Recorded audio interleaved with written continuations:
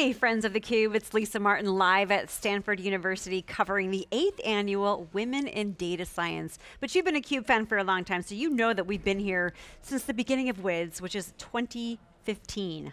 We always love to come and cover this event. We learn great things about data science, about women leaders, underrepresented minorities. And this year we have a special component. We've got 2 grad students from Stanford's master's program in data journalism joining.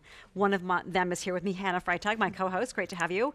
And we're pleased to welcome from Intuit for the first time, Shir Meir Lador, Group Manager at Data Science. Shir, it's great to have you. Thank you for joining us. Thank you for having me. And I was just secret squirrel talking with my boss of theCUBE who informed me that you're in great company.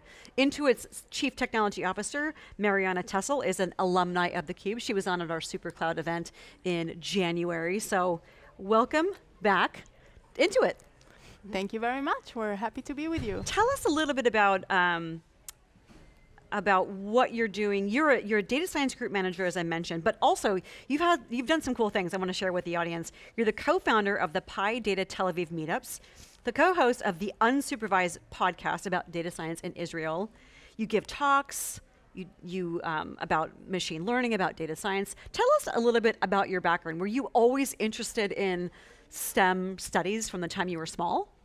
So I was always interested in mathematics. When I was small, I went to this special program for youth going to university. So I did my tests in mathematics earlier and studied in university some courses.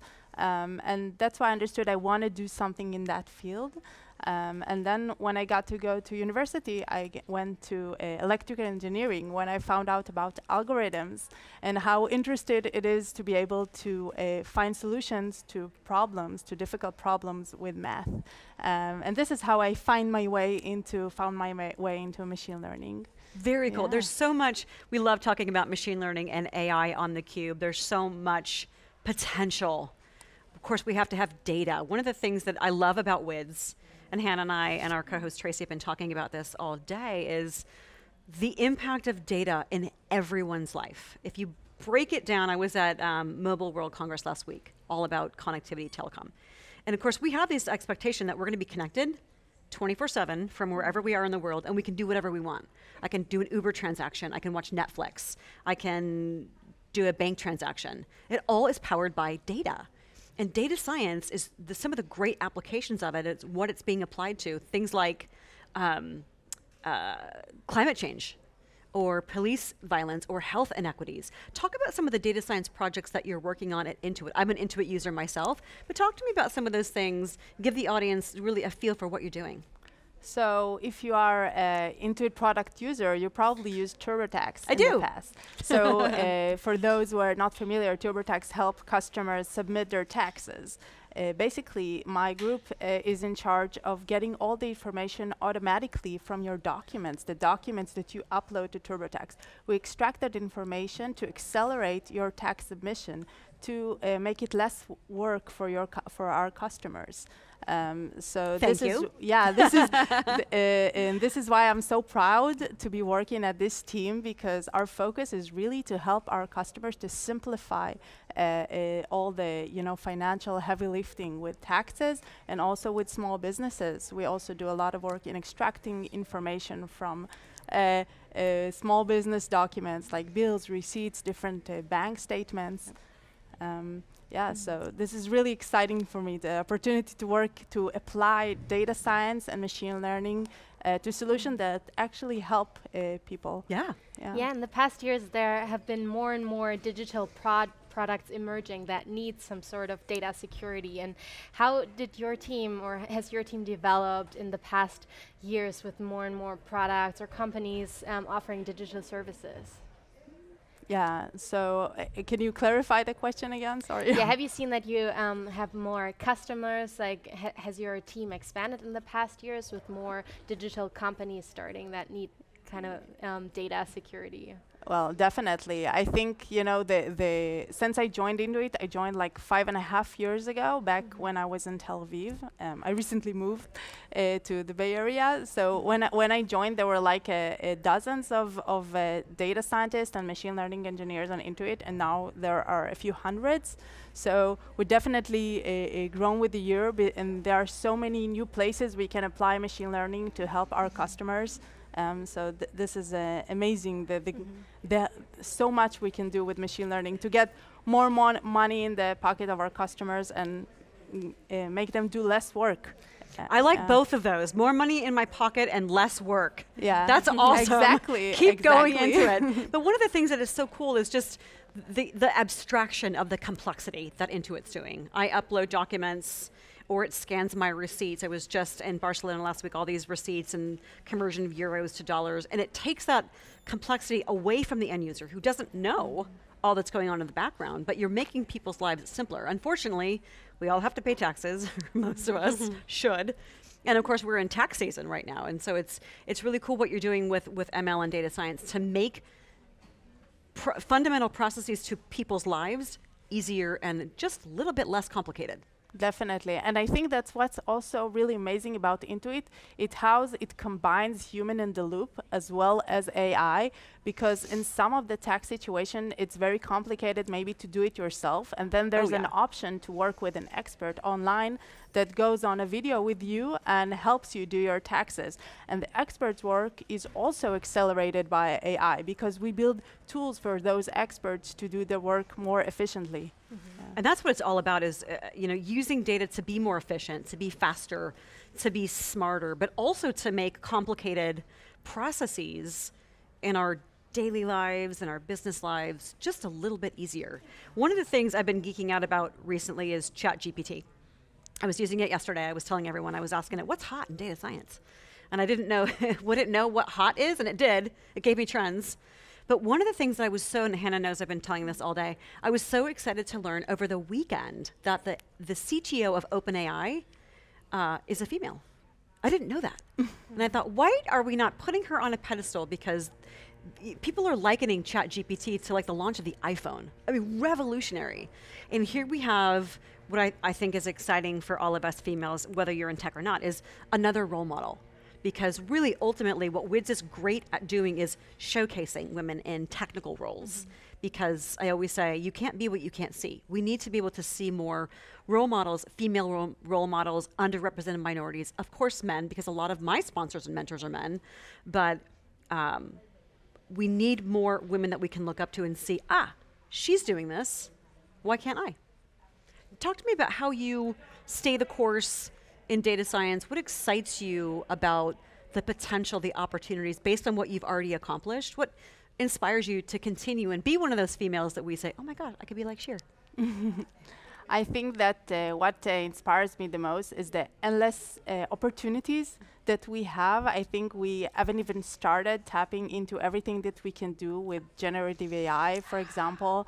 There's so much that can be done to further help people make more money and do less work, because there's still so much work that we do that we don't need to. This is within Intuit, but also there are so many other use cases, like I heard today, with the talk about the police. So that was really exciting, how you can apply machine learning and data to actually help people, people that have been through wrongful things. So I was really moved by that, and I'm also really excited about all the medical applications that we can have with data. Yeah. It's true that data science is so diverse in terms of what fields it can cover, but it's equally important to have diverse teams and have like equity and inclusion in your teams. Where is Intuit at promoting women, non-binary, minorities in your teams to progress data science? Yeah, so I have so much to say on this. Good. But in my work in Tel Aviv, I had the opportunity to start with Intuit Women in Data Science branch in Tel Aviv. So that's why I'm super excited to be here today for that, because basically this is the original conference, but as you know, there are branches all over the world, and I got the opportunity to lead the Tel Aviv branch with Israel since 2018, and we've been through already this year. It's next week. It's going to be the 6th conference, and every year our number of submissions to make talk in the conference doubled itself. We started with 20 submissions, then 50, then 100.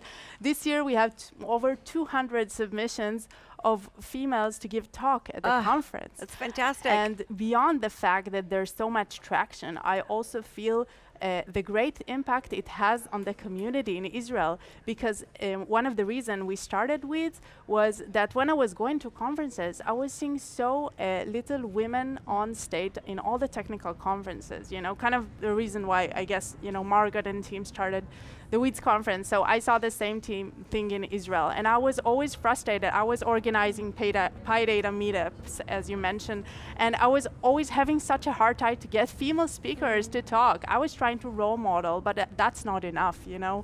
We need more. So once we started WiDS, and people saw, you know, so many examples on the stage, and also, you know, females got opportunity to talk in a place that, you know, for that, then it also started spreading, and you can see more and more female speakers across other conferences, which are not women in data science. So I think just the fact that Intuit started this conference back in Israel and also in Bangalore, and also the support Intuit does for WiDS in Stanford here, it shows how much WiDS values are aligned with our values.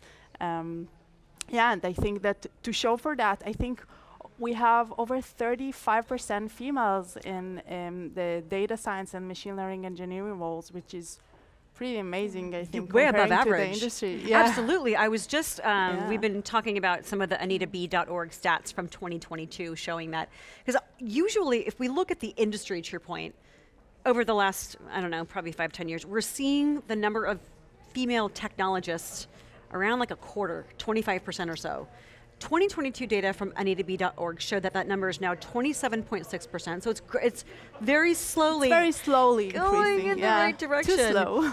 And that representation of women technologists increased at every level except intern, which I thought was really interesting. And I wonder, is there a COVID relation there? I don't know. What do we need to do to start opening up the top of the pipeline, the funnel, to go downstream to find kids like you when you were younger and always interested in engineering and things like that? But the good news is that the hiring, we've seen improvements, but it sounds like Intuit is way ahead of the curve there with 35% women in data science or technical roles.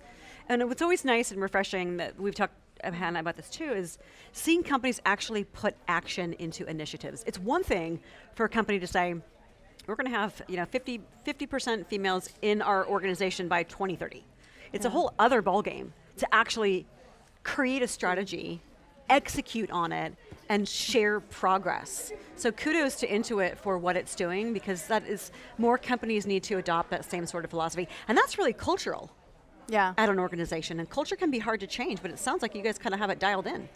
I think we definitely do. That's why I really like working in Intuit. And I think that a lot of it is with the role modeling, diversity and inclusion, and by having women leaders. When you see a woman in leadership position as a woman, it makes you want to come work at this place. And as an evidence, when I built the team I started in Israel at Intuit, I have over 50% women in my team. Nice. Yeah, because when you have a woman in the interviewers panel, it's much easier.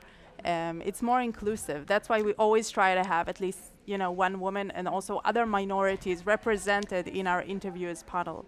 And I think that in general, it's very important as a leader to kind of know your own biases and trying to have defined standard and rubrics in how you evaluate people to avoid for those biases. So all of that inclusiveness and in leadership really helps to get more diversity in your teams. It's critical.